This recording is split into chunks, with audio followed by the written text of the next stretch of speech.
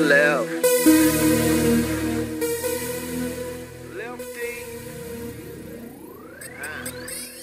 Please don't make me slap you with the left. Are you fucking kidding me? No, this has got to be a joke, right? I don't deserve this. I don't deserve all this. No, on a serious note here, I want to thank everybody who donated to the GoFundMe for the Secular Talk studio. I'm fucking floored by how awesome it is. For those of you who didn't see the segment I did last night, check that out. I gave you kind of a little behind-the-scenes tour of this new studio that I'm sitting in.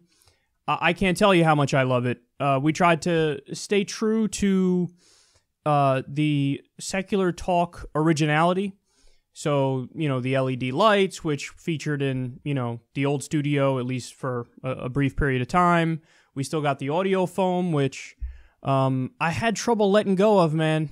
I can't let go of that audio foam. And obviously incorporated some new stuff. We got the white brick.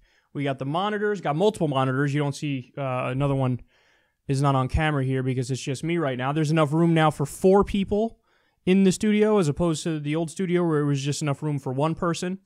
So I'm absolutely humbled by how this went down and the outpouring of support that you guys gave. And I want to continue to do my best here and be as objective as possible and be as factual as possible in giving you guys the news. And hopefully you love the new studio. I know I do. So without further ado, here we go with the first show in the new studio. So a lot to get to today. I want to give you guys a little breakdown real quick of what you have to look forward to. We have a lot on Donald Trump today. You won't be surprised to learn. So there's a big story that's getting no attention, but it should be getting a lot of attention. It's, of course, Donald Trump and the fact that he committed fraud and now he's president of the United States. We're going to get to that right off the bat here. We have Trump's pick for Attorney General, Jeff Sessions. I got to give you some facts on that guy, and oh my goodness, he basically couldn't have gone with a worse person than Jeff Sessions. So all the talk of draining the swamp and changing Washington and being anti-establishment and being an outsider, pretty much bullshit. And Jeff Sessions is the perfect evidence of that. We also have everything that Trump promised to do on day 1. Spoiler, he's not even going to get to like 10% of it. And then later on in the show, if we have time, I wanted to get to, where is that story? No, not that one. Oh, John Bolton again. I keep saying this about him because it's kind of true. He makes Dick Cheney look like Noam Chomsky. The guy never met a war he doesn't love. And he keeps talking. And Trump wants him for Secretary of State. Or at least he's one of the people being floated that Trump wants for Secretary of State. All right, so let's get started. So here's a big story that isn't getting the attention it deserves. Law News reports here. President-elect Donald Trump settled 3 contentious fraud lawsuits for $25 million. Of course, he went on Twitter to make a statement about this because he's a grown-ass man who makes statements about this stuff on Twitter. He said, "I settled the Trump University lawsuit for a small fraction of the potential award because as president, I have to focus on our country. The only bad thing about winning the presidency is that I did not have the time to go through a long but winning trial on Trump University. Too bad." That's such a Trump tweet.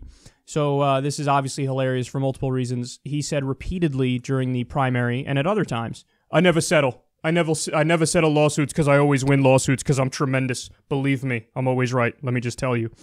Well, it turns out, no, he does settle. And I like just the lie that's coming out of this, too. I never settle, but then you just settled. But then there's also like 913 cases beforehand that you settled, even though you say you didn't settle and you don't settle. And here's what you don't do if you actually didn't do it. Settle.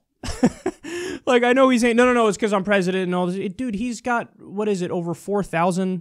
He's been involved in over 4,000 lawsuits. There was that report from the Washington Post. And even right now, he has multiple lawsuits going on. So, weird. Some of them you didn't settle. This one you are settling. It's almost like in some of the other cases, you actually have an argument. And in this case, you don't have an argument. So you said, all right, what can I do to make this go away? Let's sit down and have a conversation. And the result of that conversation was, look, best thing to do is just settle. I mean, this is what his lawyers probably told him. Like, dude, look, if you take this any further, it's going to go to court, and then all the facts are going to come out about what you actually did. There's a good chance you're going to lose, so just settle it now. So I need you to stop and think about this. The person who was just elected president of the United States of America is basically admitting here, yeah, I did fraud. People don't know all the details of what happened with Trump University, but it was fucking amazing. I mean, it's mind-blowing how brazen of a scam it was. I mean, you're talking about a person who, first of all, he promised to be there at all the different courses. He wasn't. In fact, at the end of some of the courses, they had the students take pictures with cardboard cutouts of Trump. I mean, how ridiculous is that? He also hired people who had already gone to prison because they were con artists. So he hired known con artists to do this. And it was the classic techniques. One of them is called upselling. So you have these people pay money to come see you and to come to your goofy-ass course. And then during the course, they say, oh, look, here's the thing. I know we said we were going to give you all of the, important Trump secrets, but what you really have to do is buy the next level package up. And then if you do that, you'll be able to get the real Trump secrets. So they bang him out up front for however much it was, and then they try to get him for thousands more. And a lot of reports said they actually specifically focused on, like, the elderly, for example, people who they thought were suckers.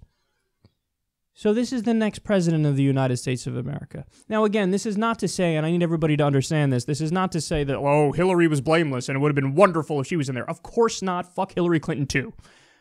But there is something to be said about the fact that this guy just paid $25 million to settle a fraud lawsuit. Could you imagine for just a split second? Obama, in 2008, had to settle a fraud lawsuit. He had to pay out millions of dollars because he had a shady past with shady scam businesses. First of all, the right would never let that go, and they would have tanked him on that alone. But the Democrats are weak-ass bitches, so they don't even know how to make a coherent argument against Trump when it's clear he committed fraud. How bad of a party are the Democrats that they can't pounce on this? And this guy beat the Democratic candidate. I mean, they handed the Democrats a gift. All you needed was a semi-competent campaign strategist, and Hillary Clinton would have beaten Donald Trump easy. But no. And I mean, look, even if you had Bernie Sanders versus Donald Trump, he didn't even need to run a good campaign. He would have won anyway. So what a sad state of affairs, man. I mean, the next president of the United States of America committed fraud. Wonderful. That's the first story we've ever done in our new studio. The memories that are being created. It's amazing. Okay, the second story is also on Donald Trump. Oh, it's going to be 4 years at least. Oh, make it stop. Make it stop. Okay, so here we go. Donald Trump has a pick for Attorney General, and it's Jeff Sessions. He's a senator from Alabama, and here are some facts about him. Quote, he defended Trump's proposed ban on Muslims from entering the United States. Stay classy, basically admitting, yeah, I'm a bigot. I want to ban 1.6 billion people because, Al-Qaeda exists, ISIS exists, and if they're Muslim, they're close enough. Moderates are not a thing, reformists are not a thing, Sufi Muslims are not a thing, Ahmadi Muslims are not a thing. Ban all of them. So right off the bat, really great guy here.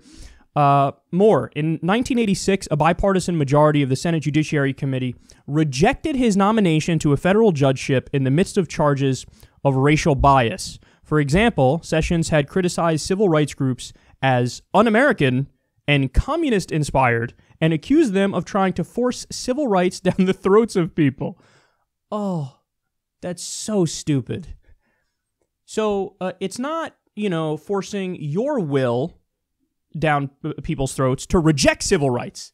like to keep blacks as second-class citizens. That's not forcing your will on black people, no. But when they ask for civil rights, well, I mean, look, you're forcing your will on me. Guys, do you understand how ridiculous this is? In 1986, Republicans rejected Jeff Sessions because they went, that guy appears to be a wee bit too racist. We've entered the Twilight Zone. Again, to steal from Bill Maher, the zombies have taken over the mall. When the Republicans of 1986 say, oh, you're too racist, I'm speechless. I mean, we're talking about the era where Ronald Reagan made up the myths of the black welfare queen, who she makes over $100,000 a year. Nonsense. That's all made. Of course you can't make over $100,000 a year on government programs. How stupid do people have to be to believe that? In the era, Reagan was making that shit up, a little after it, to be fair. They're like, yeah, Jeff Sessions, too racist.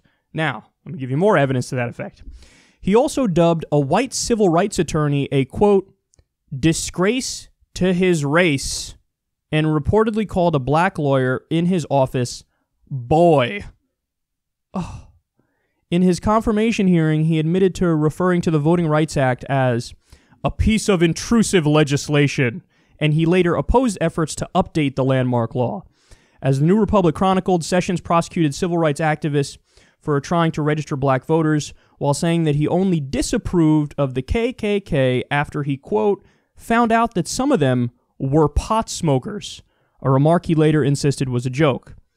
And then here's my favorite gem of a quote from him. He said, good people don't smoke marijuana. This is a guy who's stuck in the year like 1906, and he might be our attorney general. So this is going to be the guy who's responsible for federal hate crimes. If there's a hate crime that happens and on a federal level, they got to look into it. This guy's gonna do the right thing. This guy's gonna look out for the rights of all people. I just told you he criticized a white civil rights lawyer as a traitor to his race. And understand, I really cannot overstate how bad this is in every way, because this is a guy who, okay, I keep explaining to people and they don't get it. Well, some of you guys get it, of course. I love you. I'm not trying to be angry at you. You have a system in the U.S. where federal law overrides state law. So all of the progress made on the issue of marijuana, for example, could just go away with the wrong administration. So you have the attorney general who's massively anti-marijuana and just anti-drug, period. He has the authority and the ability, if the president gives him the green light, yeah, Jeff, go run roughshod over legal marijuana in Colorado and Washington State. Forget about it. You can do a crackdown on the medical marijuana industry. You know, California just legalized recreational marijuana too. Crack down. I don't care, because you're allowed to do it. Even though it's legal in the states, it's illegal at a federal level. Still a Schedule I drug. Go ahead. You have the green light. Crack down on them. So all this progress that we made, gone. So understand, this is why, like, yes, it's absolutely true that the establishment Democrats, they're neoliberal sellouts to Wall Street, and they're horrendous, and Hillary Clinton had 1,000,001 scandals, a lot of them legitimate scandals. But it's still not the case that they are equally bad, because you're not going to get, you see it from Obama right now. Obama's taking, at least in the second term, to be clear, he's taken a more hands-off approach. He's freed many nonviolent drug offenders. I mean, he deserves a hell of a lot of credit for that. He just broke the record recently for commutations and pardons, because he's like letting go of all these nonviolent drug offenders. So it's not equal. Jeff Sessions is literally one of the most conservative senators in the United States of America. To have this guy in any position of authority is a nightmare.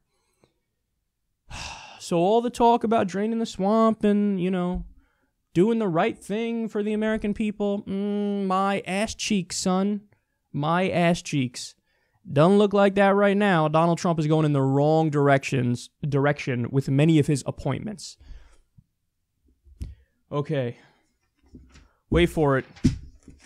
Would you like to take a guess who the third story is about? D. Treasy. Okay.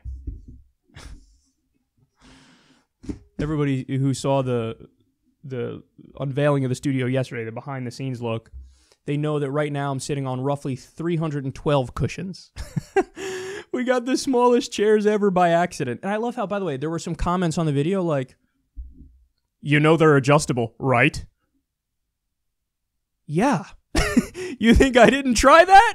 How stupid would I have to be? Oh man, I got these chairs and they don't do anything. Even at the highest setting, you can only see from like nipples and up. It is ridiculous. So yeah, I tried to adjust the height of the chairs. But anyway, so I got like a mountain of fucking cushions I'm sitting on right now. Massively uncomfortable. I'm waiting to get some new chairs because these are just not going to cut it. But anyway, I digress. Now we go to Donald Trump's pick to lead the CIA, and it's just as bad. So let's talk about Donald Trump's pick to lead the CIA. It's basically as bad as it gets. He picked Kansas Congressman Mike Pompeo. So what's this guy known for? Well, sit down, buckle up. Here we go. He advocates for torture. With so many of Trump's picks, it's strike one, you're out. Ain't no 2 and 3, bitch. Strike one, you're out. You're going to have somebody lead the CIA who's like, torture, I'm with it. Yeah, that's a great way to show to the rest of the world that we really are the world policeman who cares about humanitarianism and altruism. Yeah, good argument. But when we torture, it's cool. When you torture, you're a rogue state, you're a terrorist nation, you need regime change. Do we need regime change? When this guy says, hey, look, man, I'm the head of the CIA and I approve of torture. Should other nations, should Iran be having a conversation? You know, I think the U.S. is ripe for regime change. I love the double standards and the hypocrisy. And by love, I mean despise. Anyway, he wants expanded NSA spying. I wasn't even sure that was possible. Like, it's already as bad as it gets. They're like, take it further. Just a little bit further. Just a little bit further. He's a staunch defender of Guantanamo Bay. He's called it a, quote, important national asset. And here's my favorite fact about him. McClatchy explains here. A spokesman for Koch Industries applauded U.S. Representative Mike Pompeo's selection to serve as CIA director Friday. The Wichita-based company has been the Republican congressman's biggest political contributor since he first ran for the U.S. House in 2010. Members of the Koch family, their employees, and affiliated groups have donated a combined $357,300 to Pompeo's campaigns and political action committee, according to the Center for Responsive Politics. Good googly moogly. Good googly moogly. That means that this guy, I mean, look, we already have the melding together, the meshing together of corporation and state in the United States. Now we have somebody who could potentially be the head of the CIA. Trump wants for the head of the CIA, who's a bitch to the oil and gas industry. I mean, back in the day, we toppled foreign governments for bananas. I'm not kidding. I mean, read about the Banana Wars. Insanity. So you don't think we would get more involved in the Middle East, get more involved in foreign conflicts for the oil industry? Oh, you know we would. Look at the war in Iraq, bitch. That was at least partly the reason. Not the whole reason, but partly the reason. Well, now you got the head of the CIA, Donald Trump, he's a little bitch to the Koch brothers. And by the way, how do you think that bodes for people, for example, protesting the Dakota Access Pipeline right now? You have a bitch to the oil industry running the CIA. The transition to police state may be complete. This is as devastating as it gets, man. Mike Pompeo. And, guys, he called for Edward Snowden to be executed. So, you know, you guys probably thought, just like I thought, to be fair, during the, not the primary season, but the general election, with WikiLeaks, you know, dumping a lot of information on Hillary Clinton, you probably thought, well, look, I mean, maybe a weird, unexpected upside if Trump gets in there is that maybe he pardons Assange? Maybe he pardons Snowden? No. He's looking to, the guy who he wants to lead the CIA wants Snowden executed.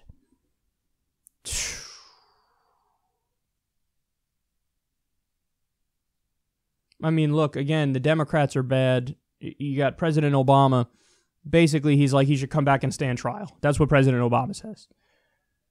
That's bad enough. He shouldn't. He's a fucking national hero. We don't need a trial. He released information about how the government took away your Fourth Amendment rights. He's a hero. The government is the criminal. So Obama's bad enough with the come back and face trial, which, by the way, is a trick because he's not even allowed to use the defense of public good because of some old obscure law. He's not allowed to say, oh, I was looking out for the public good. Interesting. Hillary Clinton is allowed to say, oh, my intent was pure, so it's okay. Edward Snowden cannot say my intent was pure, so it's okay. So Obama's bad enough. But now you got this guy, who might be the head of the CIA. I want him executed. If he dies in suspicious circumstances, it ain't because he choked on a mozzarella stick. That's all I'll say.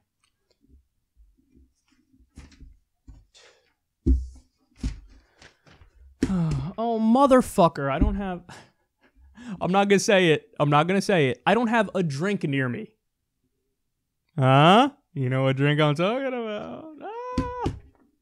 We sold out. Big seltzer. Holla at your boy. I'm going to give you guys the dirty details on this, man. I mean, I did the segment you guys saw.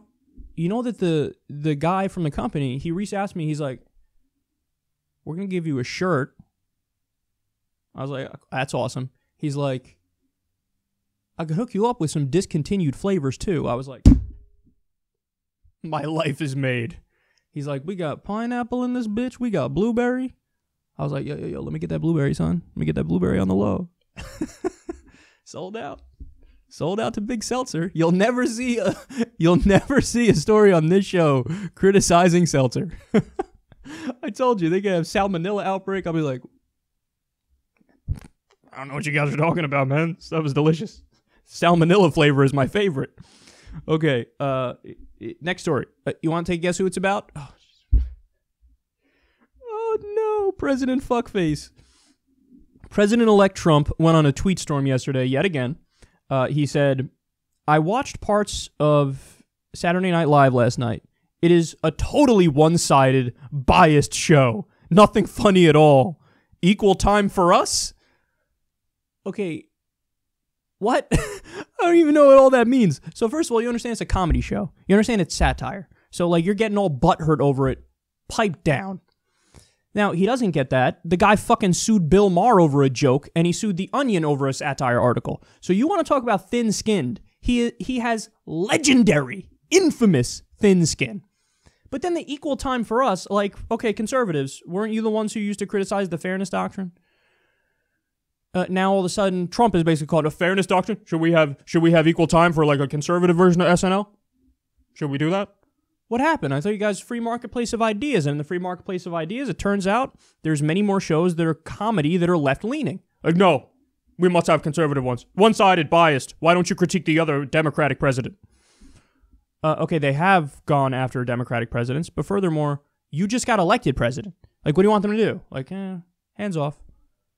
Like, dude, you're going to get fucking made fun of. You're the most powerful person on earth. You're soon to be the most powerful person on earth. People are going to make fun of you, and they should. They should. It's not even close. Okay. So he said that. He also said, the cast and producers of Hamilton, the play, which I hear is highly overrated, should immediately apologize to Mike Pence for their terrible behavior. So what he's referring to there is Mike Pence got booed at a showing of Hamilton, and then I think the cast came out at the end and they like gave a speech. I didn't even watch it, to be honest, but they said they were critical of him. They like uphold American values, yada, yada, yada. So that's what we call dissent in what we call a free country. You might want to look into that, Donald Trump, since you're about to fucking lead that country. But no, again, so he's tweeting about Saturday Night Live and Hamilton. Meanwhile, what's going on? Well, let's take a look at the Daily Beast here. They say the following, quote, the Southern Poverty Law Center has collected incidents of hateful harassment since the election, and the tally is now up to 701. Around 65% of the incidents collected occurred in the first 3 days following the election. The most common type of incident was categorized as anti-immigrant. So let me explain what this means in simpler terms. There's been hundreds of examples of people, spray painting Trump on like minority houses or a black church or screaming Trump as they berate minorities and say, we're in control now. Usually some douchey, like, old white dude. It's our country now. Better know your role and know your place. Trump, Trump, Trump. So that's happening. And again, it's not like a couple of incidents. It's not like, well, look, there were 10, but it was dispersed all around the country. So what are you going to do? I'm sure it happens after any election. 701 incidents. 701. The KKK did a rally in North Carolina to celebrate Trump's victory. Hey, Don, got any thoughts on that? Got any tweets for me? I'm just curious if you know, maybe you think that's a fucking horrendous thing and maybe you want to tell the KKK, hey, I'm not with you. You shouldn't be celebrating me. I'm coming after you. Now, look, to be fair to Trump, the day after the election or a few days after the election, he was asked about this in 60 Minutes. And he said, okay, look, to the people doing, you know, attacks and they think it's in my name, stop. So he was unequivocal, and I give him credit for that. But the fact that today and in the past few days, you're tweeting about SNL in this outraged way, and you're tweeting about Hamilton, but you got nothing to say about the over 701 harassment incidents in your name since Election Day, well, that tells me your priorities, and that tells me the way you think. And the way he thinks is very simple. If you're on Team Trump, you're okay. You're with me, you're okay. You're against me, you're bad. I mean, that's what it is. How many times has Donald Trump liked somebody because they said a few kind words about him, and then if they ever say anything critical about him, he lashes out. Overrated, sad, pathetic. Because he's a man-child. You say something good about me? Okay, now you're my buddy. You say something bad about me? Oh, now I'm against you. So, you know, it takes precedent to attack SNL and Hamilton over fucking harassment done in his name. Well, to steal a phrase here, ironically, sad. Goofball. All right, look. I got one more here on Donald Trump, and then we're going to move on, finally. I'm just making sure that he doesn't randomly pop up later in the show. Yeah, he does. Sad, double sad. Okay. Donald Trump's day one agenda. Buckle up. So Donald Trump has made roughly 13,316 statements about what he plans to do on day one of his administration. Now, it's not just Donald Trump. This is something all politicians do, or a lot of politicians do. Like, on day one, I'm going to do X, Y, and Z. And then eventually it just becomes a list that's impossible. It's hard to get fucking anything done. But let me go ahead and give you what he said, because it's pretty funny. So he says, on day one, I want to enforce United States law. I like how vague and broad that is. Like, what? What does that even mean? He says, begin work on a border wall. You're just going to begin work on it? Pretty sure that needs congressional approval. No, I'm just going to do it. Okay, more. Pursue a constitutional amendment to put term limits on Congress. Okay, now that's interesting. You're certainly not going to be able to do that on day one, but that's an interesting thought. You know, I'm open on term limits. I have like mixed feelings on it. I don't think it does what the intended goal is, which people say is, oh, I want to limit corruption. Well, that doesn't really happen because you could just be in there for a short amount of time and be corrupt. So that has more to do with the funding of the politicians. But yeah, I kind of like the idea that the president has term limits. I do think there's something good about that. I don't know how I feel about that with Congress and with, because Bernie Sanders, for example, he's been a senator since 1836. Him and Van Buren were elected the same year. Well, I don't have no idea if Van Buren was elected in 1836. But he's been in there forever, and he's been good all along. So, you know, there's an argument for him, there's an argument against him. But he's not going to get him done on day one. All right, more. He says, institute a hiring freeze for most federal workers. Eliminate 2 regulations for every one passed. I don't even get... Okay, but that's just so made up. Like, in theory, that sounds good to people on the right, but, like, when you actually have to implement it, it's just ridiculous. So, for example, he wants to eliminate the FDA and the EPA. Well, then, I hope you're ready for many foodborne illnesses to break out across the country. Like, they say these things like there's no consequences, there's no downsides. There's massive downsides. What, are you crazy? Of course there are. Okay, more. 5-year ban on White House and congressional officials becoming lobbyists. I'd make that a lifetime ban. Impose lifetime ban on White House officials lobbying for foreign governments. Interesting. which is not a bad idea, but it's a little weird because, Paul Manafort, his former campaign manager, had ties to Ukraine, had ties to Russia. I'm not saying, by the way, the ones about Trump seem like speculation to me more than have been proven. Paul Manafort has been proven. He does have ties to Russia. He does have ties to Ukraine. And, he wrote that specifically against Hillary Clinton, because Hillary, with her connections to Qatar and Saudi Arabia, which I massively disagree with, too. But Trump himself has connections. He just did a business meeting with people in India who are property owners, businessmen from India, big-time businessmen. But now he's saying, like, okay, impose a lifetime ban on White House officials lobbying for foreign governments. It's weird that, obviously there's double standards. We're talking about Donald Trump here. He says, withdraw from the Trans-Pacific Partnership. Hey, man, you got a partner on that one if you stick to it. But I fear he might do the same trick that Hillary Clinton was going to do, which is, I'm against it, but we tweaked a few provisions, and now it's no longer the TPP. Now it's the Trump trade deal, TTD, and it's going to be tremendous, believe me. So let's pass it. I think that's still a possibility. Label China a currency manipulator. Oh, boy. Don't spark a trade war. They were warning about that the other day. Begin work to end foreign trading abuses.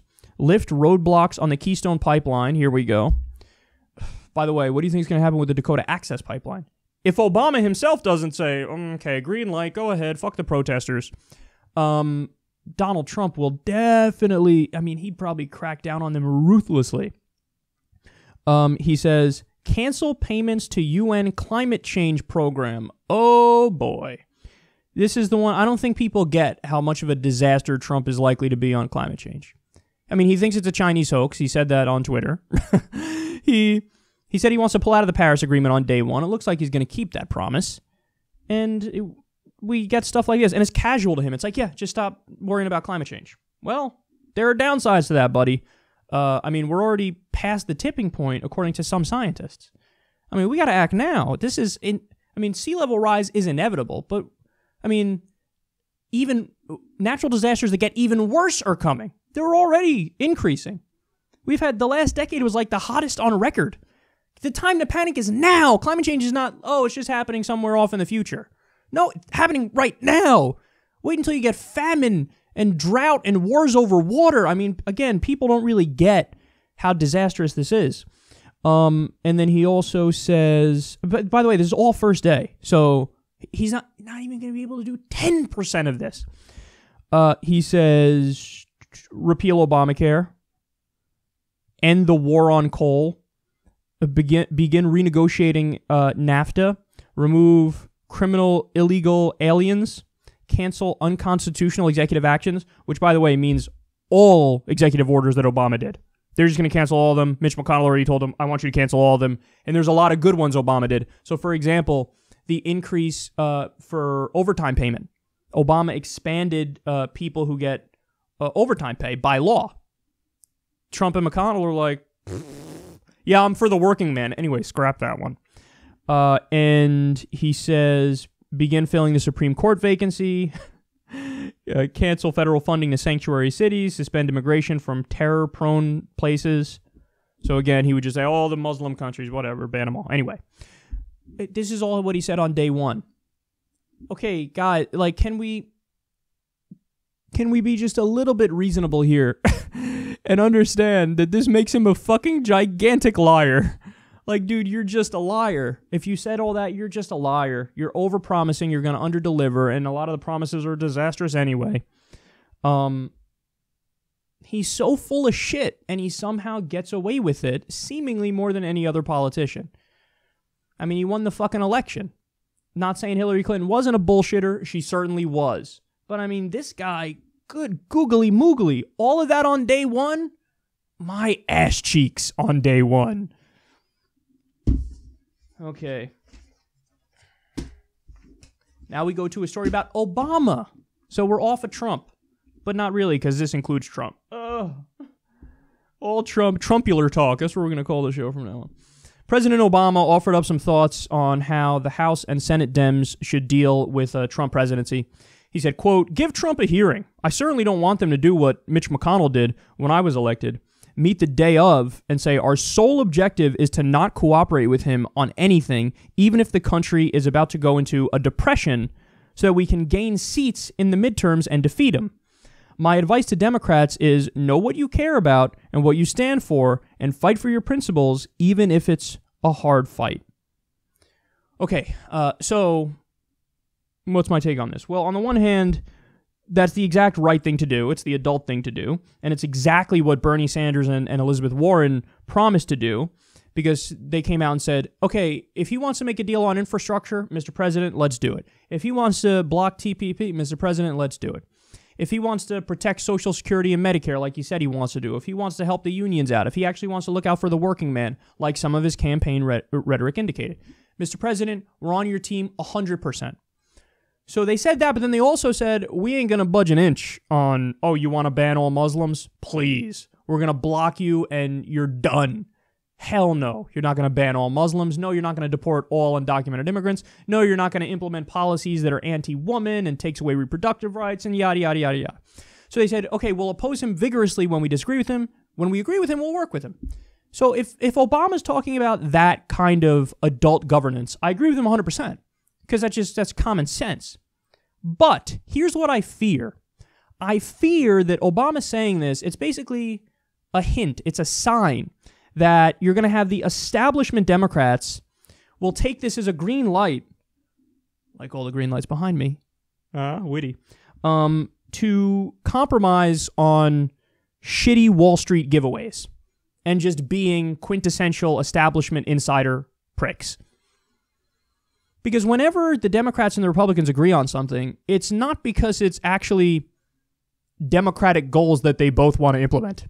Whenever the Democrats and the Republicans agree, it's the Democrats caving to agree with the Republicans on some shit. So I fear that they'll use this as like, oh, we can do the repatriation deal, for example. So take the billions of dollars that are overseas that corporations are stashing there and dodging their taxes, bring them back here. And we'll give them a break, give them a much lower tax rate than what they're supposed to pay and what you would pay if you were hiding your money overseas. So they might agree on that. They might agree on, more Wall Street bailouts or more corporate subsidies or whatever it is. That's what I fear is actually going to happen with what Obama's talking about here. And they could just cave to right-wing priorities. So we're going to have to wait and see. Maybe that's not the case. Maybe I'm being too cynical here. But it is striking that with the Republicans, you get this sense of hell no when a Democratic president is elected. But when a Republican president is elected, the Democrats go, maybe. So that could be a good thing. That could be a bad thing, depending on exactly what they mean and what issues they agree on. But we'll reserve judgment and wait and see. Okay.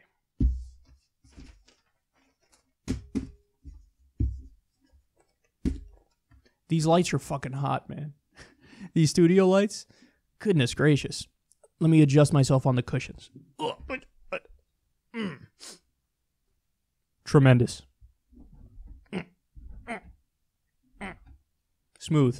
That's my O face. Oh. All right. Chuck Schumer. Let's talk a little bit about him.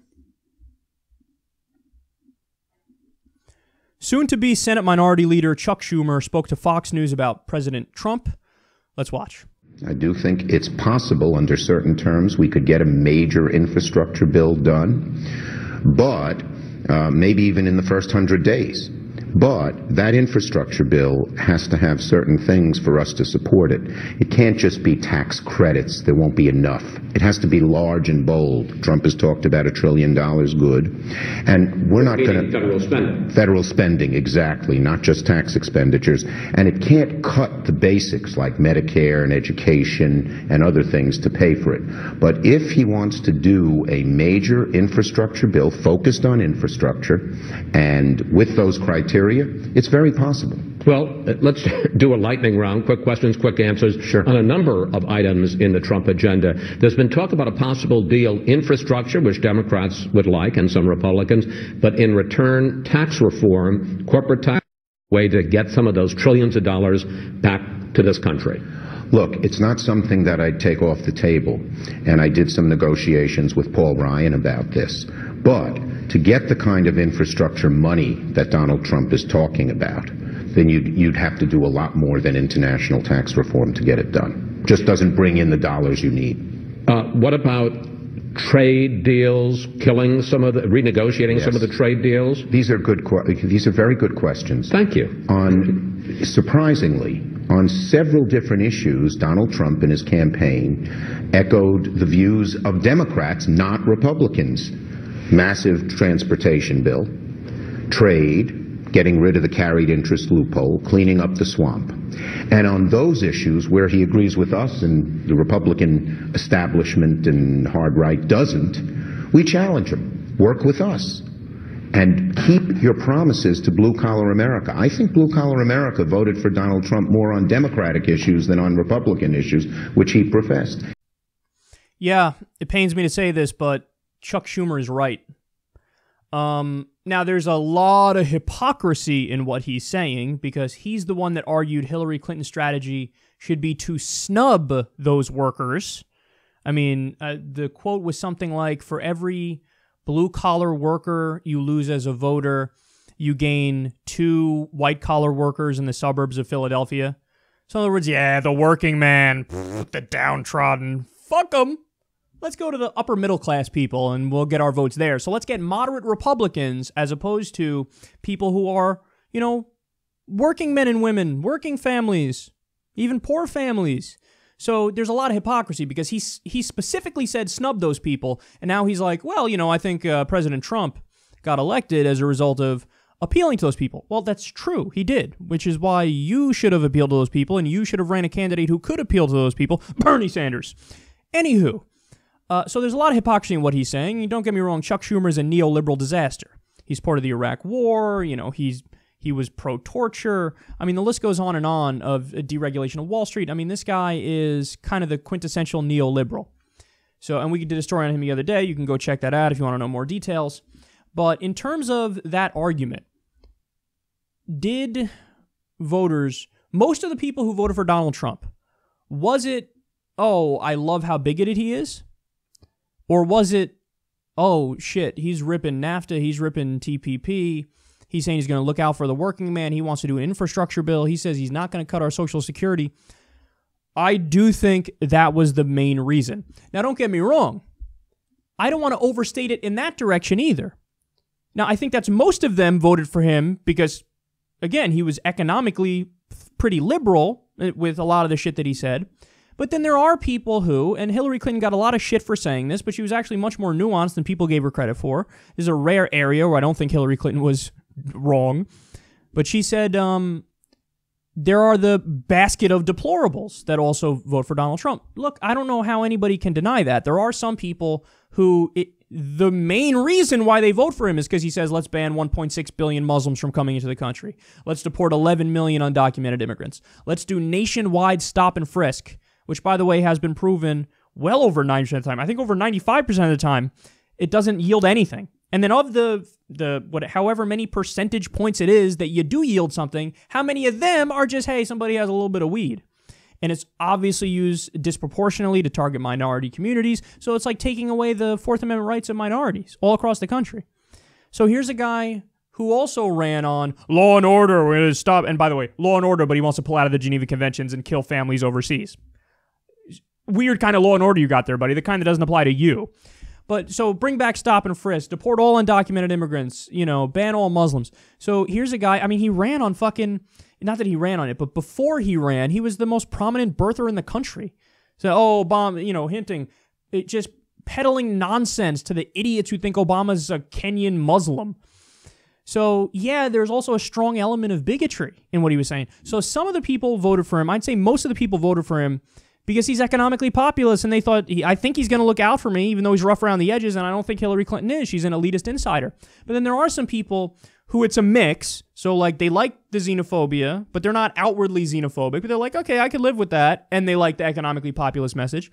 But then there are some people who are just like, it's all about that. It's all about the hatred and the bigotry. Hillary said it's like 50-50. Maybe that's a little too harsh. I don't know what percentage of his supporters are just deplorable, but there are some scary numbers coming out of his crowd. I think 59% think Obama's foreign-born. I mean, yeah, that is a deplorable belief. I mean, it's been proven otherwise, but you're still holding on to the opposite belief. I wonder why that is. Could it be because he's got dark skin? Let me think about it. So some of them, yeah, just are deplorable. I mean, you did have the KKK, you did have neo-Nazis, white nationalists, the alt-right. These people all lined up in unison behind him, and I think it was more because of the xenophobia than because of, hey, I might look out for workers, maybe. That's my rhetoric on the campaign trail. So it's a mix, but overall, I think Schumer's right that he wouldn't have won this election if most of the voters weren't voting for him because of the other stuff he was saying.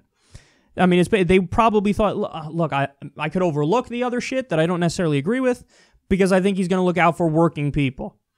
So, interesting and rare that I'm agreeing with Chuck Schumer. Okay, now...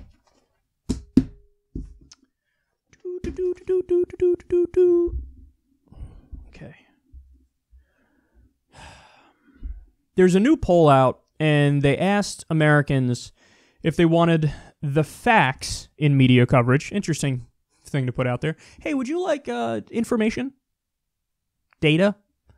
And basically, you know, it's, do you want the facts or do you want interpretation? So what are you into? 59% of Americans said, look, for the news, for politics coverage, just the facts. Thank you very much. 59%. Okay, that is, first of all, overwhelming. And it shows that the American people are actually more adultish than the mainstream media gives them credit for. Now, why do I say that? Well, we know from a Harvard study, get this is from this election, quote, only 7% of the media's reporting on Bernie Sanders was about his issues. 28% of Clinton's coverage was issue-focused. So, wow, man, really? I mean, that is 28% for Hillary, and that's the best. And Bernie with 7% of the coverage was issues focused. That needs to be like 80% plus. So the American people, they're yearning. They're in a fucking news and information desert. And then we all wonder, well, how is it that Donald Trump could win? How is it that we get any of the candidates that we end up with? I mean, as goofy and shitty as they all were. I mean, really? We had fucking Lincoln Chafee on the Democratic side. We have Jim Webb. We had Marco Rubio and Jeb Bush. Ugh. I mean, apart from the corporate money propping these idiots up and that being the number one thing that, you know, leads to getting those kinds of candidates. The second thing is this vacuous, vapid media coverage where it's a bunch of people, a bunch of idiots who don't know much about politics or policy, talking about the horse race aspect of it, giving their opinion, and not caring about or giving the facts. Again, only 7% of the coverage of Bernie Sanders was fact-based, which means policy-based. 59% of Americans say, look, just the facts. In other words, just the policies, please. Just the policies and the record, and I'm out. So, look, man, not to pat myself on the back too hard, not to pat new media on the back too hard, but that's why we're here. Now, obviously, I give my opinion too, but you know when I'm giving my opinion, and you know when I'm giving the facts. So when I'm giving the meat of the news story, like those numbers I just gave you, those are facts. So I'm giving the facts. And people, they just want to hear that. If you give them that, well, then they'll be a little bit more open. Okay, then you can say whatever the fuck you want. Just give me the facts, though. I need the facts, facts, facts, facts, facts. So that's the answer, man. And this is why new media is thriving right now. And this is why they're doing so well. And this is why old media is dying. I mean, young people love new media way more than fucking, what are you going to do? Sit there and watch CNN or HLN? Please, don't be ridiculous. So they love new media because they get something out of it. And that's the answer. The answer is we got to take over. New media's got to take over. We got to be the number one source. And I think eventually we'll get there. There's this kind of melding together happening of TV and internet. And when people have an option, even though we have way more competition online too, because it's just an ocean of content. On TV, there's only so many channels. But look, you give us a fair shot. You just get our foot in the door, and we're going to take over. Okay, now, John Bolton. Donald Trump's potential Secretary of State, John Bolton, had some words for Obama over the weekend about Israel. The Hill explains here, former United Nations Ambassador John Bolton warned Sunday that President Obama should not take any actions before leaving office that could hurt Israel at the UN. He said, There's a lot of speculation over in Turtle Bay at UN headquarters about resolutions that recognize a Palestinian state or that try and set a boundary for Israel based on the 1967 ceasefire lines. I think that'd be very inadvisable for the president to do that. During his final UN speech, Obama said that Israel would be in a better position if it did not permanently occupy and settle Palestinian land. Damn. Okay, so I have a lot to say about this. First of all, I don't know if this fear on Bolton's part is founded because Obama just gave Israel, what was it, $38 billion in military aid?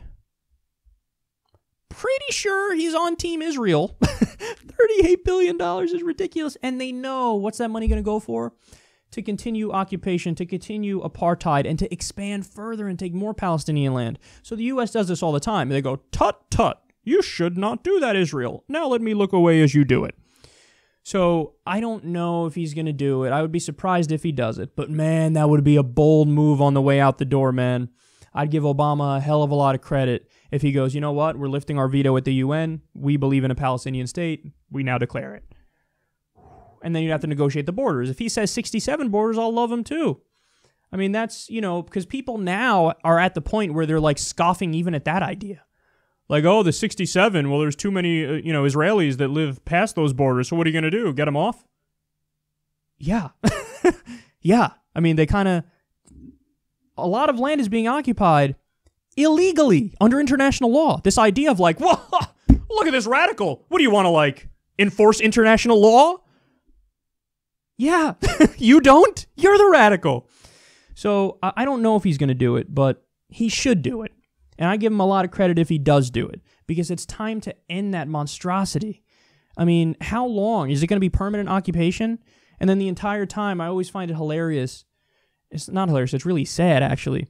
But as Israel takes more and more land from the Palestinians, as they crack down more and more, they turn around and they play the victim. Like, oh my God, I can't believe we've had a few Palestinian attacks recently. You just took almost all their land. What did you expect them to do? Fucking leave you some milk and some cookies? What's wrong with you? So I hope he does this bold move, and I also hope, by the way, I would go further. You guys know me. I'd say, yeah, day one, lift the veto. Palestinians say we're on board with that.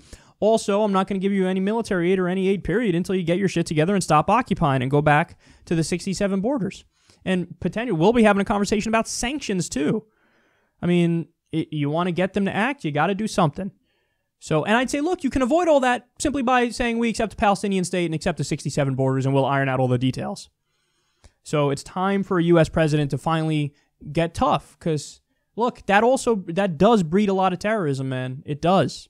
That's a huge issue in the Muslim world. It's a slap in the face to the Muslim world, this land being taken. So we'll see what happens here, but I find it hilarious that John Bolton is like, he's like, don't do it. Why would you do it? Why would you be a decent human being and care about equal rights for everybody? Because normal people are decent people. John Bolton's the guy who wants war everywhere. He still defends the Iraq war today. He thinks Obama's 7 interventions, child's play. That's nothing, son. That's nothing. We just covered the story the other day. He wanted to attack Iran. He still wants to attack Iran. He was saying they need regime change. So this guy's never met a war he didn't like, which is why he's even more warlike, and he's like, oh, Palestinians? Yeah, fuck them. Don't do anything anti-Israeli, even if it's just saying, hey, abide by international law. So John Bolton keeping it classy as always. All right, we're getting there, y'all. I got 2 stories left here. Donald Trump took to Twitter to praise the new Senate Minority Leader, Chuck Schumer. But listen to what he said here. Quote, I have always had a good relationship with Chuck Schumer. He is far smarter than Harry Reid and has the ability to get things done. Good news. Okay, so a random shot at Harry Reid there. And if you know Donald Trump, you should already know what's coming next. Here's what he said in the past about Harry Reid. Or what he did for Harry Reid in the past. President-elect Donald Trump wrote a letter of praise to Senate Minority Leader Harry Reid in 2010 after the Nevada Democrat won a tough re-election race. Trump gave $4,800 to Reid in his race against Sharon Angle and wrote him a short post-election note that simply said, congratulations, you are amazing, And then it was signed, "Best wishes from Trump." You are amazing. You're awesome. Best wishes. Mwah. I love you. Here's some money. This is Donald Trump 101, man. I mean, the only reason I'm covering this story is because this ranks so low on the Donald Trump, scandals that it barely even registers. I only saw literally one article about this in The Hill, and nobody else even talks about it because it's well, that's nothing for Trump. But, it should be something because he contradicts himself on everything. Now, Hillary Clinton did too, so he was able to get away with it and win, but I feel like he gets away with it more than anybody else. For fuck's sake, with Hillary Clinton, he said about her when she was Secretary of State, "I think she's one of the best Secretaries of State ever. She's amazing. She's a tremendous lady, believe me." And then 18 minutes later, he launched his presidential campaign against her, and he's like, "Sad, worst person ever, corrupt, crooked Hillary, terrible." I mean, how... Can you imagine? I mean, that level of hypocrisy, again, if Obama had that level of hypocrisy, there was video of him just endlessly praising or donating to fucking Mitt Romney or some shit. And then fast forward when he's running against him, "Mitt's terrible, crooked Mitt, worst person ever." People would be like, "Oh, but wait, you said the opposite before." So there would be, it would be more of a story. But with Trump, it happens with so many people and on so many issues that everybody's like... So yet again, this comes back to one of my main theories about Donald Trump, which is, and during the primary, you could see this more than anywhere else. But contradictions don't matter to his followers. So in other words, what happens is they hear him say something they really agree with one day, something they really disagree with another day.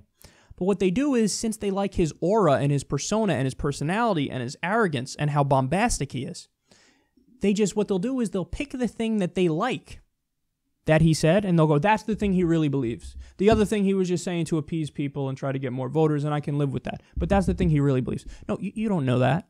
You don't know that. You have no clue if that's what he really believes. He doesn't probably fucking know if that's what he really believes. But he's able to override it. So, I mean, Trump has, proven, if nothing else,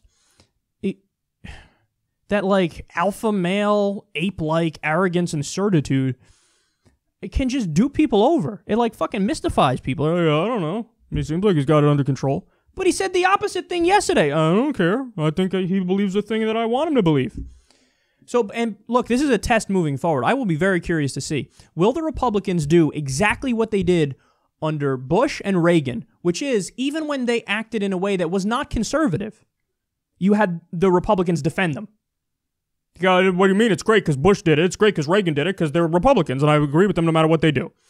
That's basically what happened. Are they going to do that with Trump? Let's say Trump actually starts to do, some fairly liberal things. I would love it, by the way, if he did some fairly liberal things. But let's just say, for argument's sake, he does.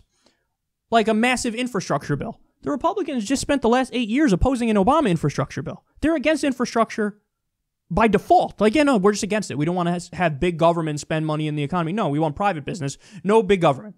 So they just spent 8 years opposing it. If Trump proposes it, are they going to go, "Oh, yeah, no, we love infrastructure now"? I tend to think they will say that, even though they used to argue on principle we're against this infrastructure spending. So the hypocrisy is all too real, and it's disgusting. And, God, it just makes me want to call it out 24/7 because this should matter to people.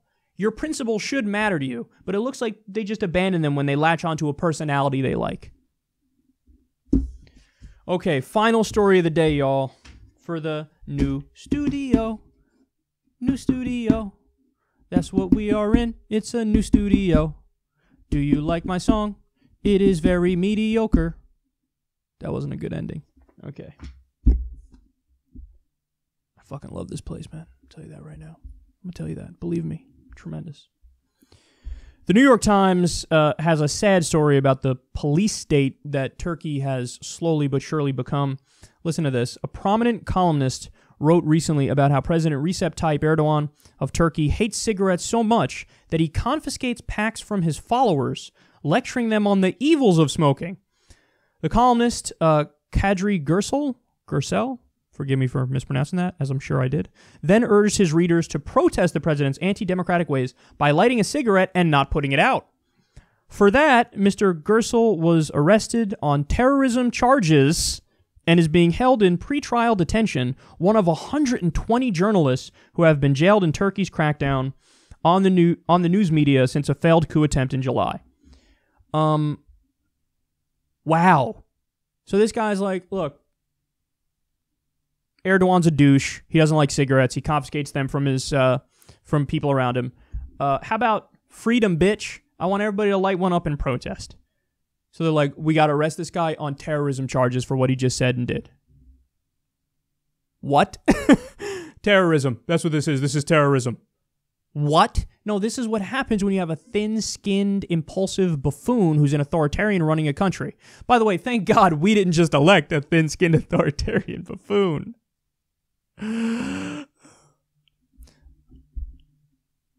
How sad is this? Somebody smoking in a free country and advocating, you know what? Hey, for freedom's sake, to protest our shitty president, smoke.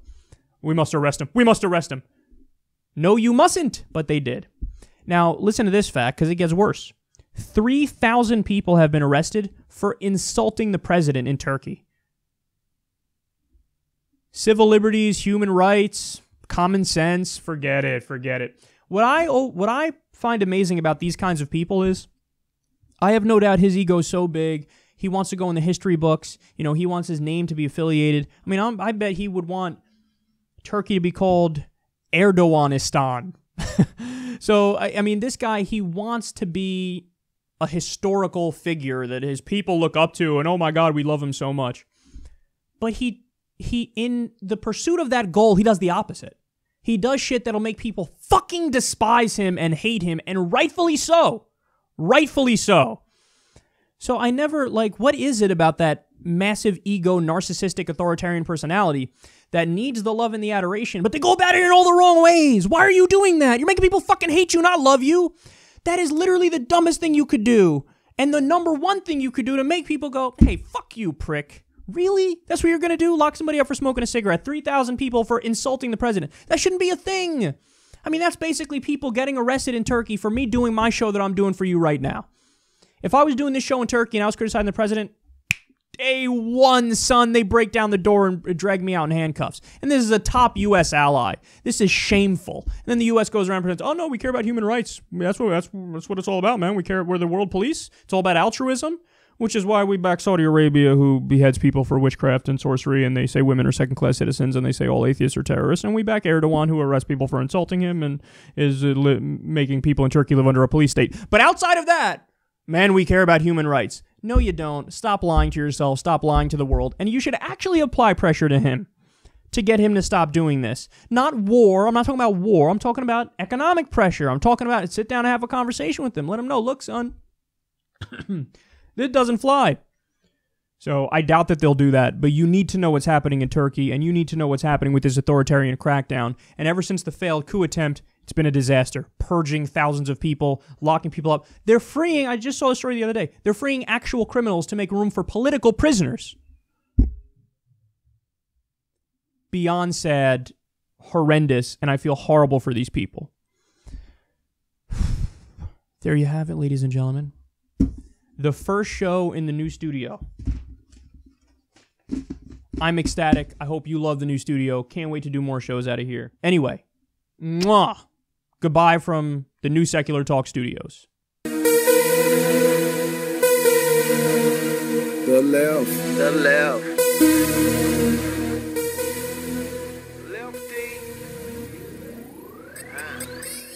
Please don't make me slap you with the left. You